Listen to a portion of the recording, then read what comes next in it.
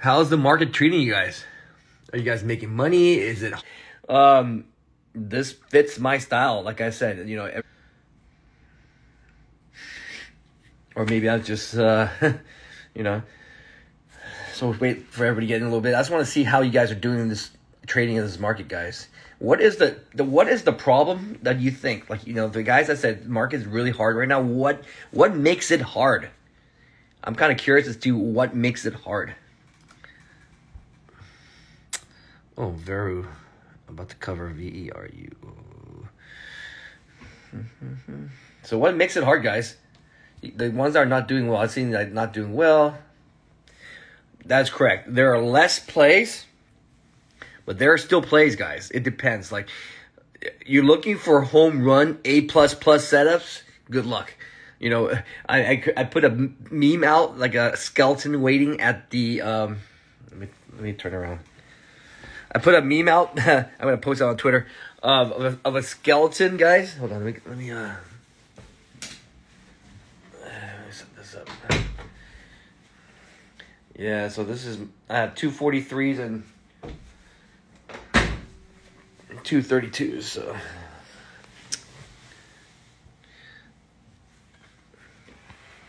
I'm alive, guys. I'm alive. So fewer options is definitely it. The thing is, if you're looking for home runs, if you're looking for A+ setups, good luck, man. You have to be able to be realistic. Okay? Not all days will be monsters. Not all setups will be A++. You just need to have different strategies in your toolbox. So I'll tell you how it is, guys. When you start trading and you're a new trader, it's like, let's say someone teaches you just to use the hammer. That's all you know. You don't know how to use any other skill. You don't know how to use a screwdriver or whatever. So you're just waiting for a nail. And so every time a nail pops up, you hit it. You hit it. You hit it. And that's what it is. You learn to be a master of that fucking hammer. But the problem is, if the hammer is all you have and there are no nails, what are you going to trade? So during the times of slowdown, the moment that you master the hammer, don't mean to master. The moment that you become proficient with the hammer, start learning to use a screwdriver. So now not only can you hit the nail, now if a screw comes on, you can screw it. So build your toolbox, guys. Never just sit on one. That's called complacency, and complacency is death in life. You always be learning, guys. Always learn. So all these guys complaining, they're like, I don't need to learn anything from you, Bao. You don't need anything to learn from you from MIC. I already know how to trade. I mean, yeah, of course, everybody knows how to trade in their own way. But now the different market conditions come. What are you going to do? Right? You don't know what the hell you're doing. You're like, it's hard, it's hard. I just showed you, dude. I've been pretty much green every day, knock on wood. It matches my style. And so this is a sort of, I have more tools. And so there's more opportunities I can spot. When you say there's fewer choices, that's because you're just looking for that nail. Because all you know how to do is hammer. But there's many different strategies: channel trading, scalping, swing, shorting, long. There's a lot of different styles. So, if you want, so this leads me into the topic we're going to talk about. So let me bring on Alex first. Hey, Alex, where are you? We're going to have a surprise for members. Here, I'm going to go live with Alex. Yo. Hey, what's up, brother? What's up, bro? How you doing? I was feeling sick this morning, but like we always said, man, banking money is fucking the best medicine. For those watching, Bao woke up hungover today. Because here's the thing, guys. Trading is after we've been doing this for a very long time. Bao's been doing it 20 years. I've been doing it 8 years. It gets kind of boring. Thank God it gets kind of boring. So sometimes we need to be able to spice it up. And Bao shows up to work every single day, works so hard, helps educate the members, helps do his part. And sometimes he's got to go get drunk to have some fun too. So the craziest part is Bao trades better when he's drunk than sober because he's more careful. But anyway, the point is that if Bao could do it drunk, anyone could do it sober. So the reason why we're coming on here today, guys, is we are announcing our next round of MAP. So MAP is something that we created called the Member Appreciation Program. So every quarter, we like to come on here and recognize and highlight members that have helped other members the most and reward them with some free stuff from MIC. So I'm going to be posting our most recent MAP list today in after hours. There's about 40 members here that we are recognizing today, and I'm going to post it now and read it off. So give me a second, guys. So these are the winners, guys. It's Diego, Pima, Jester, Trent, Marius, Jinso, Bon, Split Letter, T-Dog, Tom, Dean, Trent, Dave Bobby, Joe, Anthony, Ant, Ben, Soy Sauce, Waleed, Gil, Susan, Maui Guy, Tiffany, Russell, Christine, Bastoff, Brock, Edge Trader, Octagon, Min, Starsky, Travers, Trade Engineer, Hooper X, Maui Guy, Trade Archer, JC, Mario, Quick, Abdel, and John. Say that 10 times fast, guys. Also, the thing is, guys, if you are not on this list, you should not be discouraged. This does not mean that we don't appreciate you. It does not mean that we don't love you. It just means that, we hit our capacity this time. And what we like to do is we don't like to have the same people on every single map. So, guys, this round of map, you guys get a special custom map t-shirt. So let me show you what that looks like because I have it on me right here. So this is the Member Appreciation Program shirt. It's one-of-a-kind map, and we make sure that your, one sec. We make sure that your MIC username is printed on the side of it. So you guys that won the map program are going to get a one-of-a-kind shirt with your MIC username on it. You don't have to do anything. All you got to do is wait for a DM from our moderator, Oliver Tan. And yeah, maybe next round of map we'll do some sort of pizza party that you guys could take your family out to or whatever it may be. But this is what MIC is based on, guys. Our community is based on members helping members, and we like to highlight and showcase our members and reward them for their hard work, man. Hey, how many times have we done this map, Alex? This is not a one-off thing. We've been doing this regularly. No, it's probably number 10, bro. Probably number 10. Yeah, we so basically the whole thing is, we appreciate our members. And the way we give back is recognition. This shirt doesn't cost that much, but it's meaningful because we thought about you. We put your name on there, and now, I mean, dude, this is recognized. And don't worry if you didn't get it, because you know what? Like Alex says, if you got it last round, chances are you're not going to get it. So the guys that got this round won't get it next round. Otherwise, like, you guys are. If you think that we might have missed someone, you could personally direct message me, and I will run it by the moderators, because the team of moderators, us all together as a team, we decipher and decide who these winners are going to be. So if you think that someone deserves it, someone earned it, and we missed it, no problem. Just DM me, and I will run it by the moderators to make sure, guys. But this is something that's unique to MIC. When we first launched this program, everyone tried to copy it. They did it one time, and they don't care. But instead, like us, guys, we like to reward our members. So this show that shirt again. Show them that shirt. It's pretty cool, man. Let's put it down on the ground or something and just show it. Here, why not put it on? 1 second. Yeah, it's very cool, guys. So Oliver designed this. This is a unique shirt that is not for sale. It's just, we just want to thank members. And it has your name on the side, so it's really cool. All right. So this is what it looks like, the Member Appreciation Program with your name. What name is that? AT09. Oh, so I can't wait. The font looks all weird, but yeah. That's pretty cool. Are we yeah, I think it's we're using the same shirt. That's the same shirt from last time. I really like that shirt though. Yeah. Oh, you know why I recognize that name, Alex?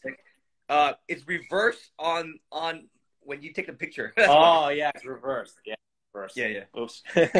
So all good, guys. But yeah, be on the lookout from a DM from Oliver Tan.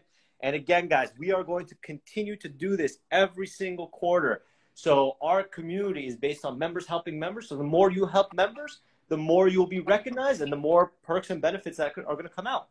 And you should thank Oliver, because this takes many hours to do. Yeah. Oh my God. Can you imagine 30 people he has to create? And then 40. I think this round is 41 people, guys. Wow. 41 people we've recognized in our community. And it's something really special, man, because I don't know, we treat MIC as the Harvard of day trading. We treat it as the higher learning and the higher education of day trading. And sometimes, we get a little bit overwhelmed. Sometimes we get a little bit tired. And, those members are showing up every day, watching videos, helping, making recaps, learning, and all together, it kind of continues our motivation all together, man. Because to me, I was really looking forward to today, We finalized the list today, finally, to get everyone on there, and it should be really cool. Great, guys. So if you're not on this list, once again, don't be discouraged because maybe you were on the last list and then maybe you'll get on the next list. That's all it is. So, and feel free to DM me with any nominations that you might have, and I will personally run it by the moderators, guys. So this is our member appreciation program number 10. Wow, that's a lot. It's been 10 already, man? Wow. Yeah, it's been a lot, man. It's been a lot. So, Bao, I think you have a good topic today on day trading, hobby versus a career. So everyone listen up to this. Correct, guys. So I started already talking about that. The way I became successful was the very first thing I did was when I started trading, I thought it was gambling. I thought it was luck. I thought everybody was just the reason why people make money is luck. Just like AMC, the meme stocks, they all got lucky. And then all of a sudden, the crypto guys, they thought they were the best day trader. They thought they were the Goldman Sachs. They're going around educating people and telling people they're stupid. And so the thing is, you have to distinguish, is this a hobby or is this a career? So if you treat it as gambling, I just talked about this to a friend last night. And I'm like, so they're like, dude, you really make money day trading? It's a scam. My dad lost all his money day trading. And so I explained to them, I was like, the reason they lost it, your dad probably was up a ton, right? Yeah. And he held it forever, right? Yeah. And it came down. So I was like, that is not trading. That is gambling. Holding something without a plan where you have no idea what's going on it's basically gambling. So if you want to treat it like a business has a business plan. You don't just start winging it and selling products unless you make a plan. So a plan includes not only where to enter, but most importantly, where to exit for both a winner and a loser, right? Because you know what, man? You could be up $1 million, but unless you take that money out and put it in your pocket, it's all paper games. Okay? And so look at the AMC guys, look at the crypto guys, look at this micro strategy fund. They're like upside down, dude. That $4 billion telling everybody to put all their money into crypto, things like that. And they were up. That's why they were so confident. He even said that it goes to infinity. I would never sell. And now they're about to be liquidated, And that's the thing, guys. For me, it's crazy because everyone asks me what I do for a living, right? And I'm kind of embarrassed to tell them that I'm a trader because they think, oh, this fucking dumb ass is probably doing Forex. He's probably doing crypto. So it's very difficult because in this day and age, everyone thinks that they are a trader. But the truth is, guys, just like I treated trading as a business from day one. And that's why I got to the place that I am is I never treated it as gambling. I never treated it as a hobby. The thing about trading is it is so in your advantage because you can only bet on the setups when you see that your ideal hand is out there. So imagine, like the blackjack analogy that Bao always says, if you have a shitty hand, why are you going to bet big? In day trading, you could wait for those 2 10s in blackjack and bet as big as possible. Obviously, sometimes the dealer gets a 21 or you guys both get a 21 and push. The point is, guys, that in trading, your betting could be skewed to bet only on the best setups only. If I didn't have a FOMO problem, I would just show up on first red days only, go fucking all in on the first red day, win 98% of the time, and call it a day. But I love trading. I'm addicted to it, so I show up every day and try to refine my process and try to get better. Because once again, guys, remember, this is a business. And as a business, you determine how often or how little or how much you want to trade as a business. If sometimes you trade too much, it's called over trading, and you want to cut back, right? And there's times where, okay, if my business plan says only for first red day, that means that the only time I'll make money is first red day. But first red day may not come for months, 3 months, right? So what do you do during those 3 months? You need, because I just told a lot of my friends, the problem is we had a fantastic market last year and the year before. Yeah. And people made a lot of fucking money. Did they save it? No, they're all broke right now, right? They either never took the money out of the market or they spent the money thinking that they can make this forever. So you see a lot of guys out there saying, I'm taking a pay cut. No, dude, you didn't take a pay cut. You got a lucky year. It's like, how can you assume that you're going to make the same amount every time? You cannot. So you need to save for the recession. You need to save for the bad times. And so right now, so this is what I'm trying to tell you guys. You want to treat this as a hobby. If you treat it as a hobby, it's fine. It's entertainment. Do whatever you want. So to be honest, sometimes I allot maybe 10% of my gains for entertainment. So I just fuck around, okay? But when I look back, I was like, that's kind of fucking stupid. I add up all of my entertainment money, and like it adds up significant amount of money. And the problem is, Bao, the last 2 years, you could get away with not trading with a strategy. You could get away with closing your eyes and hitting a fucking button. But in this market, guys, in this market, it is very unforgiving for people that are gambling.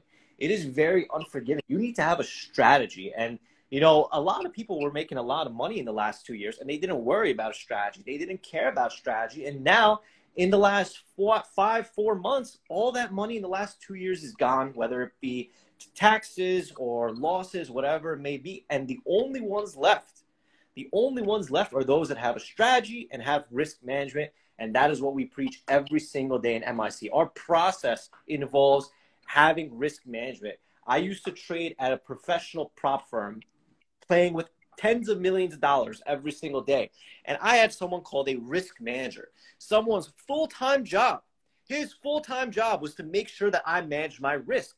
As retail traders, we do not have the ability to have a risk manager. So we have a risk manager at the broker level, right? And that's why we have these broker automated stops, broker automated max loss, all these things to protect you. So if you find yourself making money 10, 20 days in a row and giving it back in one day, your risk is not managed. And you're a gambler. That's not a business. That is the gambling. You're not treating it as a business. If you had a business, let's say you're selling Subway sandwiches, and you had a fantastic year, would you gamble it all and say, screw it, I'm going to fucking not sell any sandwiches, just sleep in and that's actually a bad example, but the thing is, like, you have to treat it like a business. If your business needs to make money steadily, it's not a one lucky, I'm only going to make money seasonally. If that's a seasonal business, then that's the plan. But those guys already have a plan. But these guys are just pure gambling. They go, okay, it's seasonal. AMC is going to go up. I'm going to just ride AMC. And then what happens when the season's gone? Now, for the rest of the year, you're holding Santa Claus Christmas trees, and it's fucking February. And you're stuck with the AMC bag holding inventory. And the thing is, guys, as much as it hates to say it, a recession is coming, and a recession may be already here. And because of that might mean that you might need to be able to adapt to a changing market, right? Our market has changed. Like in 2020, the market changed. And this year, the market has changed as well. And thank God we're still able to make money in these bear markets. But the point is, or the key is that in this cycle where it may be a little bit more difficult, your job isn't to say, okay, I made $10,000 last year, I'm going to make $20,000 this year. Your job is simply to show up and wait for your setups and trade them. Maybe you're going to make more, maybe you're going to be less, but the point is that 99% of traders that started in 2020 and 2021, in my opinion, will not last until the end of the year because they do not have risk management. That's just the truth. Correct.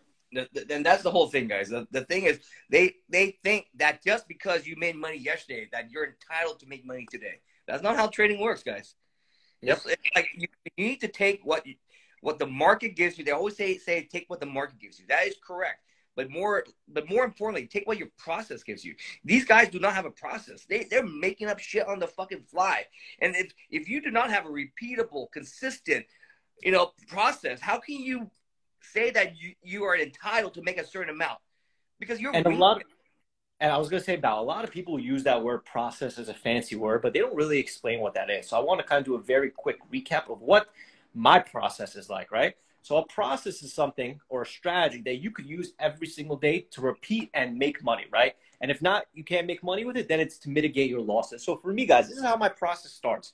My process starts the day before by sleeping early, okay? I always need to get a good amount of sleep because if not, I turn into a zombie. Coffee helps with that a lot, but still, the point is when you wake up, my job is to sleep early, then to wake up around 6 or 7 a.m. market time. I like to go look at what stocks are gapping up. After I find what stocks are gapping up, I like to look at the news.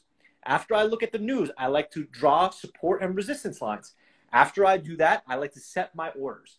And then after I set my orders, I have a plan for my exit and my stop. That over there, guys, that over there is a repeatable strategy that I could use to make money. Obviously, it goes a little bit deeper into what stocks to trade and how to narrow it down, which is kind of proprietary to MIC. But just right there, guys, that is a starter of a process that you could use to repeat every single day. Another word for process is routine. Okay? You go through the army, they put you through a routine. It's the discipline of always doing the same thing until it becomes a natural routine. And that's the process. Alex doesn't need to think about step 1, step 2, step 3. It becomes second nature. So keep doing your routine, and then eventually it becomes a reflex and becomes part of your daily life. Like, for example, I've been waking up to trade the markets on market time. The market time is in New York City. Regardless if I lived in New York or California or Asia, my body is routinely set up to wake up at a certain time. Yeah. And that's the whole thing. So don't tell us that you have a process, that you know what you're doing, when you're just winging it, when you're just like randomly doing what you're doing. That's the reason why people fail, is because they don't have a repeatable process that's reliable. They're just praying. Praying is not a good strategy. Yeah, it's true. It's true. And the thing is, a lot of people don't realize that until that's too late, man. So, I mean, if you want to... about being drunk, Alex, dude, the reason I trade well, because when I'm drunk, I can barely think. I'm just naturally doing reflex, right? When you're so drunk, you just, it's a reflex of what you're doing. And so when you see me trade well, that's because I'm not deviating from the process. My brain is shut down. I cannot think. I'm just reflexively doing what I'm doing. And so sometimes, like, you know, it helps me, because like when you overthink, you deviate from your process. Correct. Yeah. And also another thing to keep in mind, guys, I learned about this through Dr. Brett Steenbarger, is if you are in a trade and you are stressed in a trade, that stress trigger means that you are either in the wrong trade or you have not planned for the trade. So the next time you're trading and you enter a position and you feel stressed, take a second to think about, am I in the right trade? Am I oversized? Do I have a plan? And then from there, you could determine it. Because for me, everyone always makes fun of me that I go and I get a fucking burrito when I trade. I go to the bathroom. I do this and that. It's because I'm so calm and so confident, because I have a plan. I'm not stressed in trading. When I'm stressed in trading, I'm doing something wrong. When I go and get a burrito, when I eat Chinese food, it's because I am not stressed, because I have a plan. So use that. Use that. Yeah, there's in the animal kingdom, they call it fight or flight, right? So that's what keeps humans alive. You see a fucking bear, you run. The natural instinct is fear. Okay? You imagine if you're a baby, you don't know what the fuck is going on. You're not being afraid. Yeah. So use that to your advantage, because the human brain has a way of telling you, you fucked up, dude. Get the fuck out. You fucked up. Yeah. That's the fight or flight. Don't fight. Don't fight. Yep. And the thing is, there's people asking, is the market going to improve? Is the market going to change? The truth is, guys, we didn't expect the pandemic to rebound the market like crazy. We don't expect this inflation stuff, what it's going to do. The truth be told is we had no idea. If I knew that the market was going to be fixed tomorrow, I would mortgage my house, I would sell my dad to science, and I would raise as much money as possible to put into the market. But we don't know, guys. Trading, you don't have a crystal ball to predict the future. Anyone that says they have a crystal ball, these multi-billionaire people that run hedge funds with hundreds of billions of dollars don't know. So for me, how the hell am I going to compete with them? All I could do is I could show up, I could trade, and when there is a catalyst to change the market environment, it will change the market environment. But until then, we show up every day, we trade around like we did on AGRI and PPSI, and still making pretty decent amount of money in this market when 90% of traders are losing, So that's the thing, guys. I don't care what the market does, to be honest. Up, down, I don't give a damn. As long as it moves. Day traders take advantage of volatility. Just remember that, guys. And if you are a skilled enough day trader, doesn't matter if the movement is up or down, because we can trade both sides, okay? And so get to that point of improving your business where you are just not selling a turkey sandwich. Now you're selling a pastrami sandwich, a fucking, a ham and Swiss. So now your toolbox. So imagine if you fucking own a sandwich shop. I'm getting that example again. And all you fucking sell is one sandwich. You're gonna go fucking broke. It's the same thing. You could use the example of Robinhood as that as well. They started off with stocks, and now they're going into crypto. They're going into shorting. They're going to go into futures and forex. It's because they need to adapt to the changing market environments as well, guys. They're treating it as a business, obviously. So treat your trading as a business too. Adapt. You know. Correct, guys. So, and one thing, being humble, in my opinion, is way underrated for trading. A lot of guys are showing off all this shit, and that's how you get killed, guys. You know, even today, Alex and I always say we don't really fucking know everything. I'm always learning every day, and I'm learning from members. Alex is learning from members. You know, there's a lot to be learned from a new trader as much as an experienced trader. Correct. And the truth is, you never know what's going to happen in the markets, guys. And a lot of people, you shouldn't let your account bleed out. A couple months ago, one of our large cap moderators, Joe, he made a video on how to hedge your positions so that you can make money when the stocks go down as well. So every single Tuesday at, I think it's 7 p.m. market time, we do a large cap and options webinar. So today there's going to be a webinar, and let me actually find the topic on today's webinar because Joe posted it earlier. Give me 1 sec, guys. So we have a large list of webinars scheduled. So Tuesday night is large cap and options at MIT. So today's webinar is going to be how to make changes in our trading during a bear market.